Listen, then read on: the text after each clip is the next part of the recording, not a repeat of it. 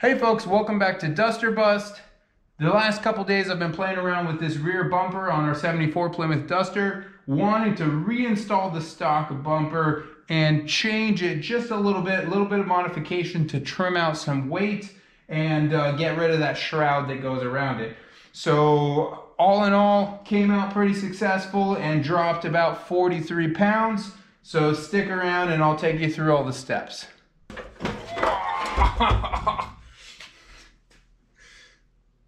It's just, it makes me laugh how heavy this thing is. Oh. There is what they call the inner bumper here. So another big piece of steel. How this looks, a little over an 1/8 inch plate everywhere. It's just giant. There's trim that goes all around the bumper. There's the hardware, and then there's these big old cylinders behind it. So this is part of the 5-mile-an-hour bumper assembly that basically if you got hit at less than 5 miles per hour, it was intended to basically absorb all the shock and have no damage. I want to keep the original look, but I want to, you know, put this whole thing on a diet. Here, there were additional bumpers. Now these are from the front.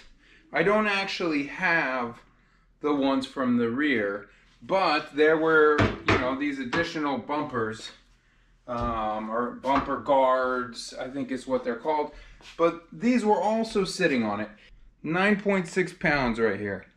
I don't know what the ones in the rear are, but they're probably equally heavy. All right, let's try one more time. Won't be too heavy. We might be too heavy. Yeah, 90 pounds. So we're 90 pounds for all of this. Super heavy. Super heavy. For a bumper, 90 pounds. And I believe if we had these, it would be 100 pounds. But we don't. So, let's see if we can cut that in half. Well, the first one, that's easy peasy, is these trims. 61.8. All right, very good. So you were originally 58.8, now you're 61.8, which means 3 pounds. 3 pounds in trim. We don't need that. Right, Ori? So I want to lose weight, but I also, just for shits and giggles, I don't want to spend a dime on this. We're using, you know, everything that we have here, and we're going to make this work. We're just going to modify what we have. Most of the weight's going to come out of this backer plate. This thing is nuts. So let's get that. Let's start pulling that puppy apart.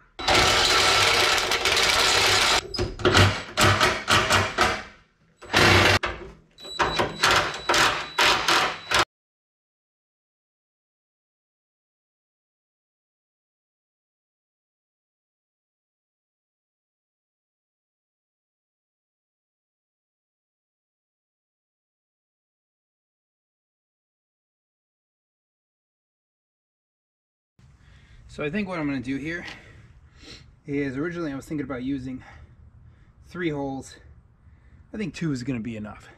So we're going to keep this section and we're going to keep this section. We're just going to basically cut these 2 little strips out. We're going to see how that works.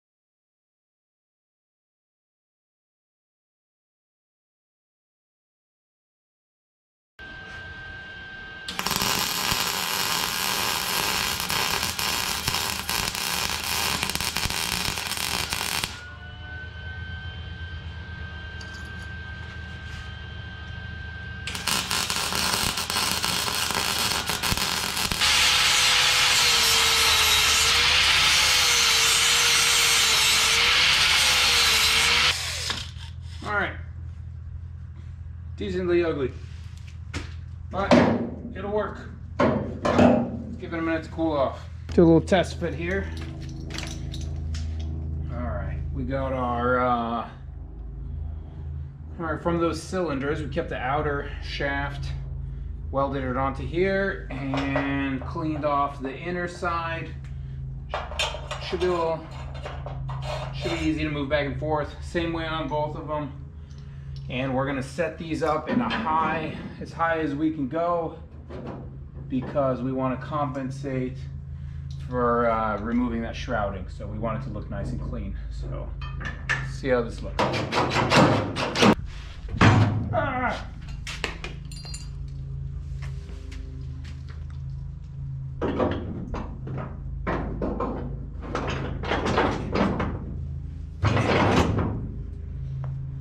Okay. All right. So I was struggling with too much adjustability here. The way that it's on a rounded edge just makes for headaches.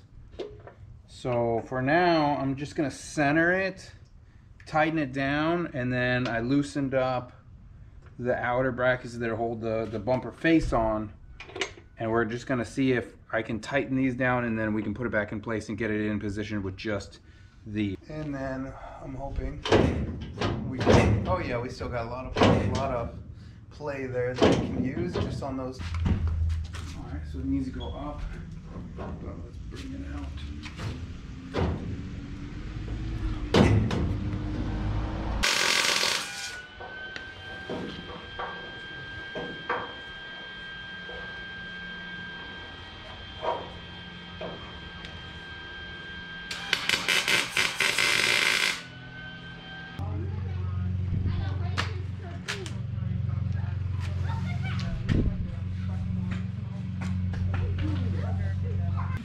So we are tacked in here, and this adjusts the stick out of the bumper. These bolts are torqued down just because they were giving me trouble. So, and these are tightened down too. So now what we're gonna do is, so again, tacked in over there. So I'm gonna pull these and pull the whole assembly out, and then I can finish polishing it and cleaning it up.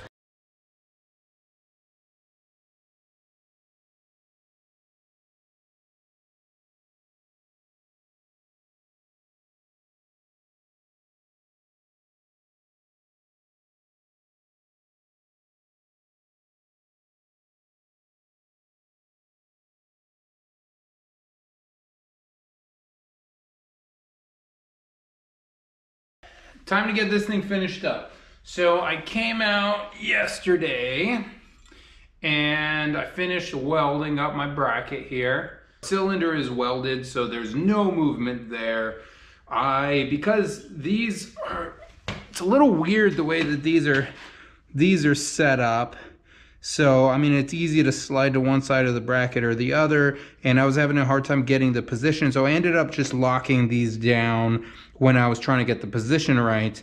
And then I was only using these two bolts to kind of finalize the position, and then here is where we mount into the frame of the car itself. So what we're gonna do is we're gonna, to mount this back, we're gonna I'll mount it first to the bumper, and then we're gonna hold it up and mount it in the highest position that we can fit it, and hopefully it's spot on. If it's not spot on, then we're gonna use these bolts to try to finagle it into the right position. Now, here's where we ended up. Obviously significantly smaller than the original. There's still lots of opportunities for improvement here. So this was kind of like a Rev 1. What can we do by just cutting and removing without fabricating anything new? This is just, you know, welding, cutting. How do we simplify? Obviously, there's still more metal on here than we exactly need. You know, we could come through and cut this shorter. you know, it's not gonna stick in. But really, that amount cantilevered in, it isn't really helping us any. What we would need to do if we wanted to do this completely from scratch is we need to get from this position to this position, and you know, the simplest way to do that with the least amount of material would be the optimal. I think this is already going to be a huge improvement from where we were. So, you know, this was the first draft of it. So let's see how this plays out. Plus, not knowing what the final position was going to be. So we're running it deeper in and higher to make up for not having that guard. And where we had it set up before, I actually thought it looked really good. I thought it looked really clean. So hopefully once we get this all mounted back in, we can get it back to that position. And then I'll show you guys how it looks at the end. So these are done. These are ready to go back on. I did a basic polish. You can still see the discolorations on here. I mean, it's not new, right? It's a 45-year-old bumper. This is about ready to go back on. But first, all of these bolts that were in it originally, I want to clean up at least the back end of it. So I'm going to clean up the threads and put the bolt caps back in. I might even go ahead, because they're super long now that we don't have that backing plate. I'll probably go through and cut them real quick just for the extra weight savings. And so I'm going to do that, and then we're going to bolt our brackets on. We'll take a final weight, and then we're going to put it on.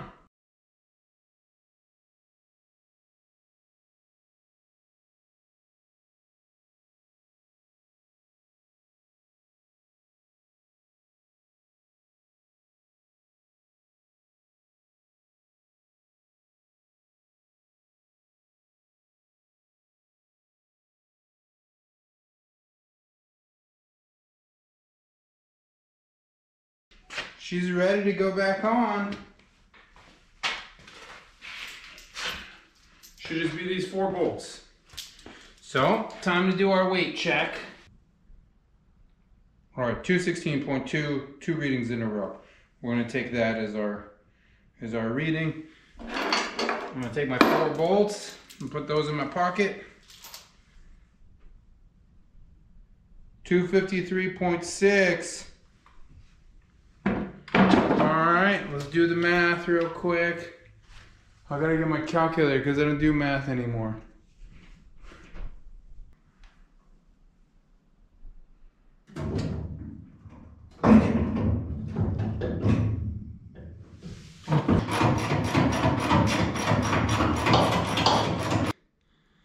We took over 40 pounds off of it, and I'm feeling pretty good about it. I like that gap being smaller.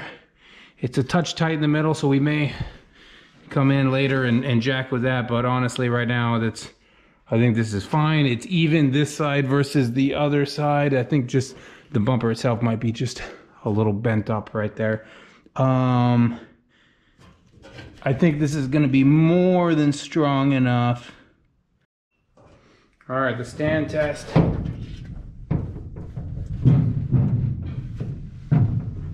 And I'm standing on it. It's a little slippery. And no bends, did not give out. I think that's secure enough. Technically, we did compromise the structural integrity. So, you know, do that at your own risk. But I'm feeling pretty good about it. This, I think, looks fine. Some people may not be sure about that, but you know, here you can see where we brought the whole bumper back in. I tried to basically line up this edge to be just outside of here so it contours down, and you know, it closes up this gap here. Otherwise we'd see an air gap without that shroud. I'm gonna call it good. We're gonna chalk this one up as a success. Obviously, you know, we could do more polishing to get it prettier over time, but I think she's good. All right, folks, hopefully you found this useful or entertaining at least. Thank you for watching. Give me a like, subscribe, and we'll see you guys next time. Take care.